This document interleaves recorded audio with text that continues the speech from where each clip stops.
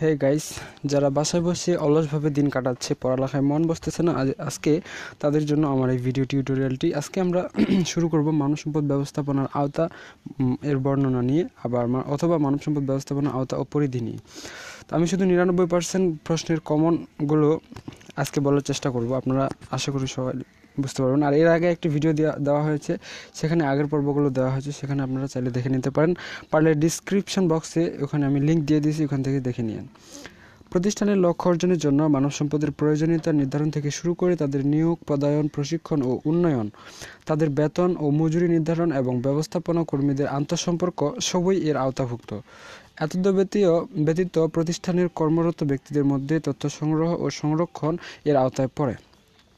প্রতিষ্ঠানে কর্মরত ব্যক্তিবর্গের যাবতীয় বিষয়াদি এই আওতার মধ্যে পড়ে। মানব সম্পদ ব্যবস্থাপনার আওতা অত্যন্ত ব্যাপক ও বিস্তৃত।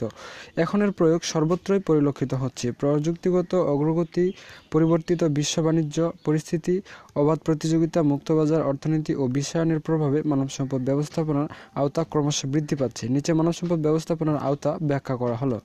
1. মানব সম্পদ সংগ্রহ ও নির্বাচন। প্রতিষ্ঠানকে সফলভাবে চালাতে হলে প্রয়োজন দক্ষ কর্মী বাহিনী। এক্ষেত্রে মানব সম্পদ ব্যবস্থাপনার দায়িত্ব হলো সংগঠনের আকার আকৃতি অনুসারে মানব সম্পদ সংগ্রহের জন্য সুষ্ঠু নীতিমালা প্রণয়ন করা এবং তা বাস্তবায়ন করা।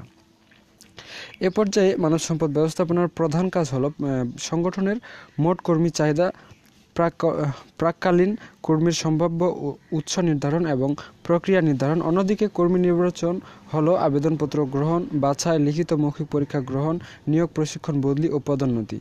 2. মানব সম্পদ পরিকল্পনা। সঠিক ব্যক্তিকে সঠিক স্থানে নিয়োগ করার উদ্দেশ্যকে সামনে রেখেই মানব সম্পদ ব্যবস্থাপনা পরিকল্পনা প্রণীত হয়।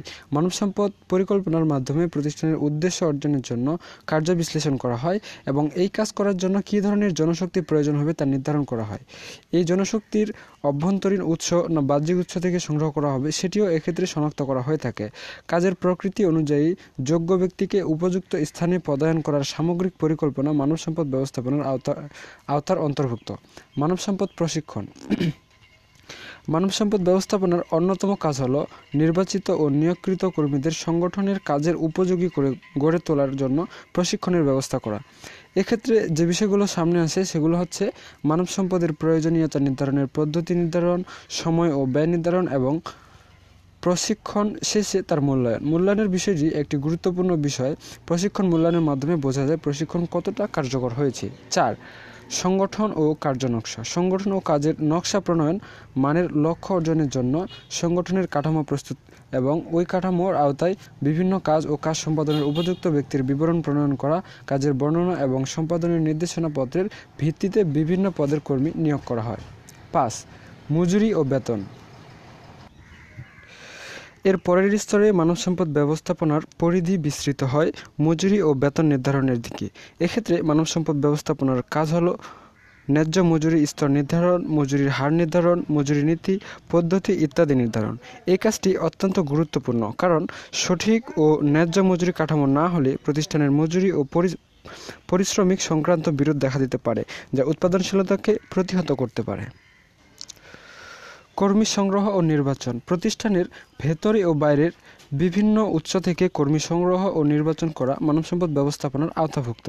এক্ষেত্রে সংগৃহীত কর্মীদের মধ্য থেকে যাচাইপূর্বক যোগ্যতম কর্মী নির্বাচন করে বিভিন্ন শূন্যপদ পূরণ করা হয়। সঠিক কাজের জন্য সঠিক কর্মী নিয়োগের উপরই প্রাতিষ্ঠানিক উদ্দেশ্য অর্জনের সফলতা নির্ভরশীল। 7. পদোন্নতি নীতি। প্রতিটি সংগঠনে কর্মীদের জন্য পদোন্নতির একটি সুষ্ঠু নীতিমালা থাকা জরুরি, কারণ দীর্ঘদিন ধরে একই পদে কাজ করতে করতে কাজের প্রতি একঘেয়েমি ভাব চলে আসে।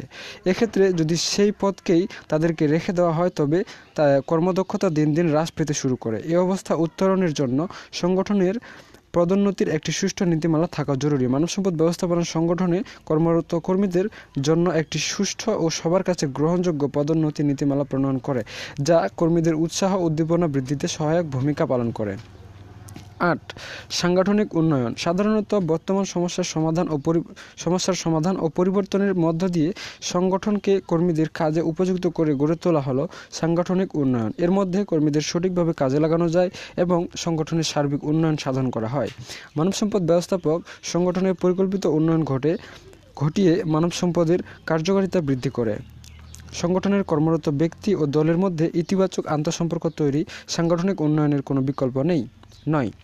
কার্যপরিবেশ ও অন্যান্য সুযোগ সুবিধা প্রদান, প্রণোদনামূলক মজুরি প্রদানের পাশাপাশি উপযুক্ত কর্মপরিবেশ ও শ্রমিকদের উৎসাহ উদ্দীপনার জন্য জরুরি উপযুক্ত কর্মপরিবেশ বলতে বোঝায় কারখানার অভ্যন্তরে পর্যাপ্ত আলো বাতাস, ক্যান্টিন সুবিধা, টয়লেট সুবিধা ইত্যাদি। এছাড়াও অন্যান্য সুযোগ সুবিধা বলতে বোঝায় যাতায়াত ভাতা, চিকিৎসা ভাতা, টিফিন ভাতা, উৎসব ভাতা, গোষ্ঠী বীমা ইত্যাদি। এসব সুনির্দিষ্টভাবে প্রদানের বিধিবিধান তৈরি করা এবং মানব সম্পদ ব্যবস্থাপনার দায়িত্বের আওতাধীন। 10. শ্রম ব্যবস্থাপনা সম্পর্ক, শিল্পে বা প্রতিষ্ঠানে মালিক শ্রমিক ব্যবস্থাপনার মধ্যে সুসম্পর্ক বজায় রাখা উৎপাদনশীলতার স্বার্থেই প্রয়োজন। মানব সম্পদ ব্যবস্থাপনাকে এই গুরুত্বপূর্ণ দিকটি বিবেচনা করতে হয়। প্রতিষ্ঠানের মধ্যে একটি উৎপাদন সহায়ক পরিবেশ বজায় রাখার জন্য শ্রম ব্যবস্থাপনার সম্পর্ক ইতিবাচক রাখা মানব সম্পদ ব্যবস্থাপনার আওতাভুক্ত। পরিশেষে বলা যায় যে মানব সম্পদ ব্যবস্থাপনার আওতা ক্রমশ বৃদ্ধি পাচ্ছে এবং বর্তমানে এর প্রতিটি স্তরেই মানব সম্পদ ব্যবস্থাপনার কাজ সম্পাদিত হয়। নিশ্চিত করে বলা যায় যে বর্তমানে মানব সম্পদ ব্যবস্থাপনার আওতা ব্যাপক এবং ভবিষ্যতে পরিবর্তিত পরিস্থিতিতে এর আওতা আরও ব্যাপক হারে বৃদ্ধি পাবে। এই প্রশ্নটিও আসার 99% সম্ভাবনা রয়েছে পরীক্ষায়। ক্যারিয়ার হিসেবে ব্যবস্থাপনাকে মূল্যায়ন করো। উত্তর: বর্তমানে ব্যবস্থাপনার গুরুত্ব ও প্রয়োজনীয়তা ব্যাপক হারে বৃদ্ধি পেয়েছে, ফলে একে একটি পৃথক পেশা হিসেবে স্বীকৃতি দেওয়া হবে কিনা সে প্রশ্ন দেখা দিয়েছে। এই প্রশ্নের সমাধান করতে হলে পূর্বেই জানতে হবে পেশা কী এবং পেশার উপাদানগুলো কী হতে পারে। সাধারণত জীবিকা অর্জনের জন্য বিশেষায়িত জ্ঞান সম্বলিত কোনো কাজ বা বৃত্তিকে পেশা বলা হয়। পেশা অবশ্যই সামাজিকভাবে গ্রহণযোগ্য, নৈতিকতার মানদণ্ডে উন্নীত এবং আইন দ্বারা স্বীকৃত হতে হবে। কোনো কাজ বা বৃত্তিকে পেশা হিসেবে স্বীকৃতি দিতে হলে কী কী বৈশিষ্ট্য থাকা প্রয়োজন সে সম্পর্কে অনেকেই বিভিন্ন রকম মতামত প্রদান করেছেন। তো পেশার যে 5টি বৈশিষ্ট্য রয়েছে তার মধ্যে 1 নম্বর হচ্ছে নির্দিষ্ট পেশার ক্ষেত্রে প্রয়োজনীয় বিশেষায়িত জ্ঞানের যথাযথ প্রয়োগ, ব্যক্তিক ও সামাজিক দায়বদ্ধতা, ব্যক্তিক আন্তঃনিয়ন্ত্রণ সামর্থ্য ও সামাজিক স্বীকৃতি। যেভাবে পরীক্ষায় উত্তর করতে হবে আমি শুধু সেভাবেই বলছি। এছাড়াও ফ্রাঙ্ক ও মিলার পেশার 5টি বৈশিষ্ট্যের কথা উল্লেখ করেছে। উপরিউক্ত ব্যবস্থাপনাবিদগণের আলোচনা থেকে বলা যায় কোনো কাজ বা বৃত্তিকে পেশা হিসেবে গণ্য করতে হলে তার নিম্নোক্ত বৈশিষ্ট্যগুলো থাকতে হবে। 1. সুপ্রতিষ্ঠিত নীতিমালা সম্বলিত বিশেষায়িত জ্ঞান। 2. উক্ত বিশেষায়িত জ্ঞান অর্জন, প্রসার, প্রশিক্ষণ গ্রহণের আনুষ্ঠানিক পদ্ধতির উপস্থিতি। 3. পেশাগত উন্নয়নের লক্ষ্যে প্রতিনিধিত্বমূলক সংঘ বা সংস্থা প্রতিষ্ঠা। 4.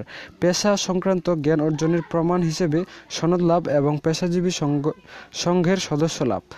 5. পেশাগত আচরণ নিয়ন্ত্রণের জন্য পেশা সংক্রান্ত বিশেষ আইন প্রণয়ন। 6. পেশাগত উপদেষ্টা শ্রেণীর উপস্থিতি। 7. সদস্যদের জন্য তাদের কাজের সাথে সঙ্গতিপূর্ণ পারিশ্রমিক বা ফি নির্ধারণ। ব্যবস্থাপনা একটি পেশা কিনা এই ব্যাপারে সিদ্ধান্ত নিতে হলে ব্যবস্থাপনার ক্ষেত্রে উপরিউক্ত বৈশিষ্ট্যগুলোর উপস্থিতি কতটা রয়েছে তা দেখা প্রয়োজন। এক্ষেত্রে দেখা যায় কতগুলো বৈশিষ্ট্য বিদ্যমান থাকলেও আবার কতগুলো অনুপস্থিত। নিচের পেশার সাথে সামঞ্জস্যপূর্ণ ব্যবস্থাপনার বৈশিষ্ট্যগুলো উল্লেখ করা হলো। 1. ব্যবস্থাপনা সংক্রান্ত সুসংবদ্ধগুলোর ব্যাপক প্রসার। বর্তমানে সমগ্র বিশ্বে ব্যবস্থাপনার বিষয়ে জ্ঞান ব্যাপক প্রসার ঘটেছে। আমাদের দেশে উচ্চ মাধ্যমিক শ্রেণীর ব্যবসায় শিক্ষা শাখা থেকে শুরু করে ব্যবস্থাপনা অনার্স ও মাস্টার ডিগ্রি পর্যন্ত ব্যবস্থাপনা বিষয়ে সুসংবদ্ধ পাঠদান করা হয়। এছাড়াও BBA, MBA কোর্সে এটি পড়ানো হচ্ছে। এক্ষেত্রে বিভিন্ন কলেজ, বিশ্ববিদ্যালয়, BIM, IPM, BIBM ইত্যাদি প্রতিষ্ঠানগুলো ব্যাপক ভূমিকা রাখছে। এ সকল প্রতিষ্ঠান থেকে ব্যবস্থাপনা বিষয়ে জ্ঞান অর্জনের প্রমাণ হিসেবে সনদপত্র বিতরণ করা হয়। ব্যবস্থাপনা সংঘ ও ব্যবস্থাপনা প্রতিষ্ঠা। বর্তমানে পৃথিবীর বিভিন্ন উন্নত দেশে ব্যবস্থাপনা বিষয়ে বিভিন্ন সংঘ ও সংস্থা প্রতিষ্ঠা লাভ করেছে। American management association AMA, American ব্যাংকার association ABA, national office management association, national sales executive incorporation ইত্যাদি সংস্থার নাম এক্ষেত্রে বিশেষভাবে উল্লেখযোগ্য। কেবল ব্যবস্থাপকগণই এ ধরনের সংঘের সদস্যপদ লাভ করতে পারে। 3. পেশাদার উপদেষ্টা শ্রেণীর উপস্থিতি। অবসরপ্রাপ্ত উচ্চপদস্থ কর্মকর্তা, বিশ্ববিদ্যালয়ের শিক্ষক, প্রকৌশলী, ডাক্তার ইত্যাদি